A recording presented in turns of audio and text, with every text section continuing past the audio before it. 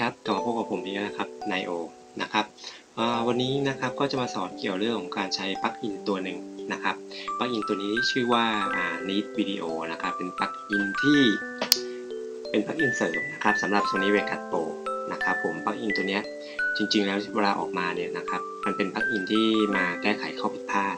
นะครับบางอย่างนะครับให้กับไฟล์วิดีโอของเรานะครับเช่นเวลาเราถ่ายมาในที่สภาพแสงน้อยเนี่ยมันจะค่อนข้างเกิดน้อยได้ค่อนข้างสูงนะครับปลั๊กอินตัวเนี้ย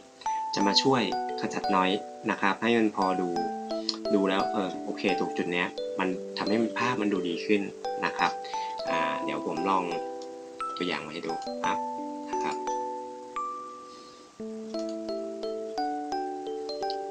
จะสังเกตในส่วนของหน้าจอพรีวิวนะครับก็อันนี้จะสังเกตได้เลยว่าน้อยจะค่อนข้างสูงมากนะครับเดี๋ยว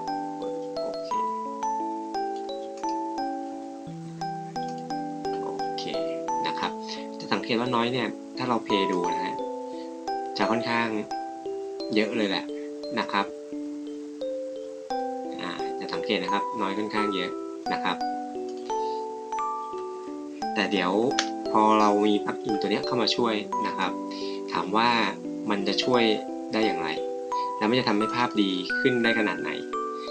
เดี๋ยวเรามาดูกันดีกว่านะครับ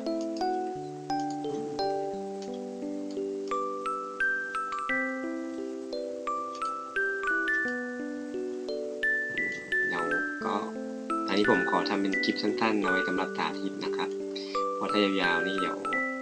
ถ้าทางจะกระตุกโอเคนะครับเดี๋ยวเพย์คลิปต้นฉบับให้ดูก่อนนะครับ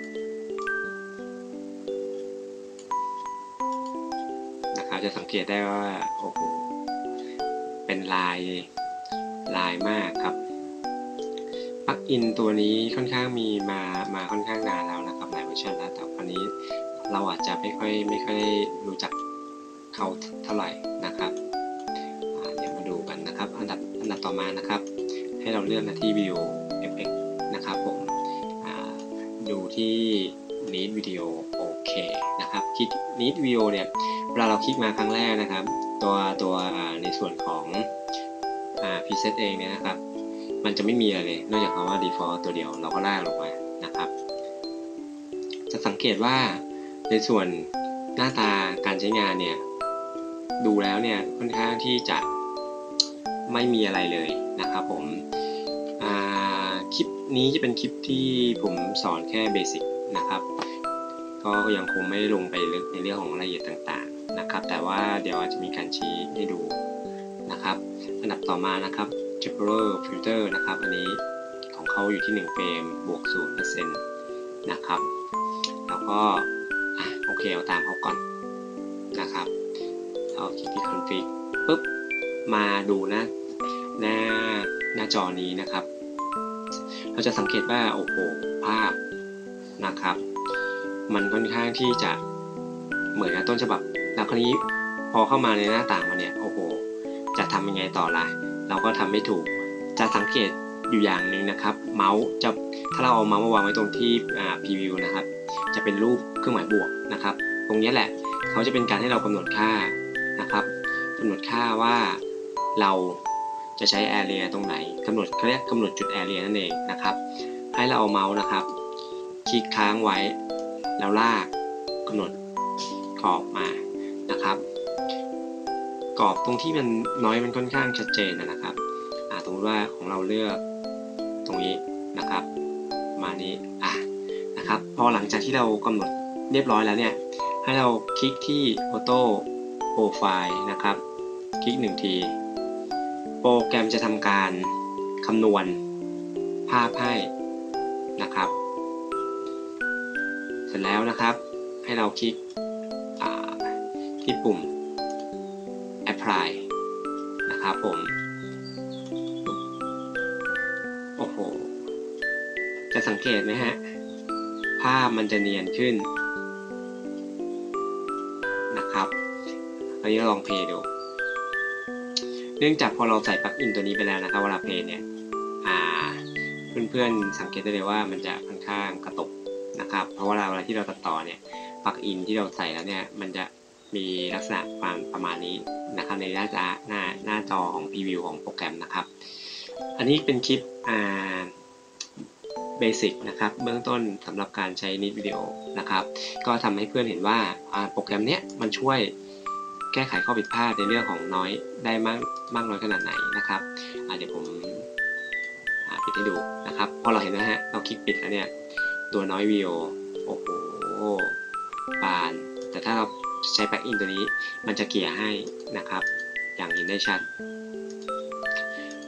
คงจะต้องบอกว่านะครับเป็นปลั๊กอินที่มาแก้ไขข้อผิดพลาดมากกว่านะครับแต่ไม่ได้เป็นปลั๊กอินที่เอามาช่วยในงานนะครับเช่นเราถ่ายมาด้วยเครื่องมืออุปกรณ์ด้วยข้อจำกัดของเราเองเนี่ยตรงจุดนี้มันค่อนข้างจะมีปัญหานะครับสำหรับที่เราเป็นมือใหม่แล้วเราต้องการสร้างสรรค์ผลงานแต่จะทำยังไงได้นะครับเนื่องจากว่าเรามีงบแค่นี้นะครับเราก็ต้องหาสิ่งที่มันมาช่วยแก้ไขข้อผิดพลาดเหล่านี้นะครับให้ได้ในสิ่งที่เราต้องการนะครับโปรแกรมนี้ก็เป็นโปรแกรมที่เป็นปลั๊กอินเสริมนะครับโทษทีครับเป็นปลั๊กอินเสริมที่มาช่วยนะครับแก้ไขข้อผิดพลาดได้นะครับแล้วคราวนี้เนี่ยนะครับคลิปนี้เป็นคลิปเบสิกที่ให้สอนดูว่าวิธีการทำแบบง่ายๆทำอย่างไรนะครับแล้วส่วนคลิปที่2เป็นคลิปในส่วนของดีเทลรายละเอียดนะครับอันนี้เพื่อนๆสามารถ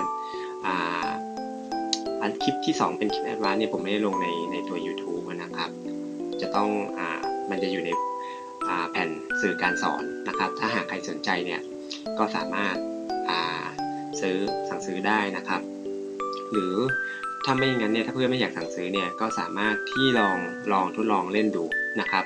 ทดลองใช้งานดูนะครับเพราะว่าจริงๆแล้วเนี่ยตัวเบสิกเองเนี่ยก็สามารถใช้ได้แล้วในระดับหนึ่งนะครับแต่ว่าในส่วนของตัวแอดวานซ์เนี่ยเราแค่จะชี้ค่าไปว่าไอ้ตัวนี้มันมีความหมายยังไงแล้วก็จะมาช่วยในด้านใดบ้างเท่านั้นเองนะครับผมหวังว่าคลิปนี้จะเป็นคลิปให้เพื่อนดูว่าโปรแกรมนี้มันสามารถทำอะไรได้บ้างไปอินเสิร์ตตัวนี้ทำอะไรได้บ้างนะครับมาช่วยแก้ไขข้อผิดพลาดอะไรได้บ้างนะครับผมถ้าหากใครสนใจซื้อการสอนนะครับพร้อมตัวไฟล์โปรแกรมนะครับในต่างๆตรงจุดนี้สามารถสั่งซื้อได้นะครับผมก็คลิปนี้ก็หวังว่าจะเป็นประโยชน์กับเพื่อนๆนะครับจริงๆแล้วเนี่ยผมสามารถบอกเพื่อนอย่างนี้ได้ว่าตัวปลั๊กอินเนี้ยนะครับนิดวิดีโอเนี่ยสามารถหาดาวน์โหลดได้จากอินเทอร์เน็ตนะครับมันมีอยู่แล้วล่ะนะครับแต่ว่าครั้นี้เนี่ยเวลาการที่เพื่อนอาจจะไม่ไว้ใจหรือว่าอะไรต่างๆนะครับสามารถหาได้ตรงนี้ทางผมไม่ได้สงวนเอาไว้นะครับก็สามารถหาโหลดได้ง่ายครับชื่อมันก็ค่อนข้างมีอยู่แล้วนะครับผมถ้าไงก็ฝากขอบคุณมากนะครับผมที่ติดตามผลงาน mvnine-o ตลอดครับผมสวัสดีครับ